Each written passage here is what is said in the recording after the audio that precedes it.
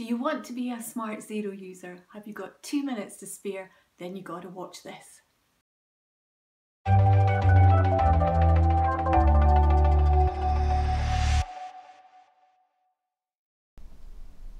Okay, what I'm going to show you is a shortcut to producing something new in Xero. So from your dashboard, you might not have noticed, but over at the top right, there's a big plus sign. If we click on the big plus sign, it lets us go straight to producing something new. So a spend, receive or transfer money transaction, a sales invoice, purchase invoice, bill, a quote, a purchase order, a new contact or a new manual journal.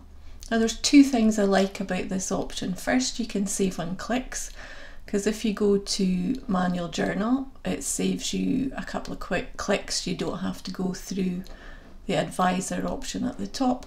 But the second thing and the main thing I like about this is you don't have to have your brain in gear. So you don't have to think, okay, where do I need to go to do this? You just know, I want to produce something new.